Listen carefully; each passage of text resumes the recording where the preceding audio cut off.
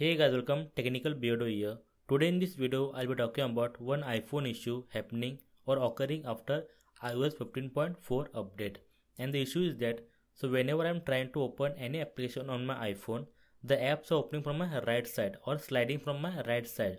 Normally, the transition happens zoom in, zoom out, right? But here, if you see, they're opening from my right side. So no, it might be a glitch or a bug of the update and might be fixed in future also. But here is a quick and temporary solution, that is rebooting your device. The first solution is rebooting your device. For that, do one thing, open setting application and in settings go to general. Okay, go to general and in general scroll down till the last option, that is your shutdown. Okay, just slide the power off button and it will turn off your device and just reboot your device or power it on. And after that, if you see, okay, once you go to home screen after power owning the device, it will be opening normally like earlier, like a zoom in, zoom out, right? If you see, it is fine now. So now if you see here, for me it has fixed the issue.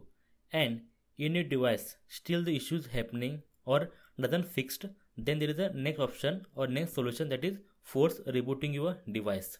Okay, it's a very simple process what to do and how to do a force reboot. That is press volume up button, volume down button, then the power button and keep it holding. So just press volume up button, release the finger, volume down button, release the finger, and just press and hold the power button until the Apple logo comes up. Okay, keep it holding until the Apple logo comes up. Then release the button or remove the finger.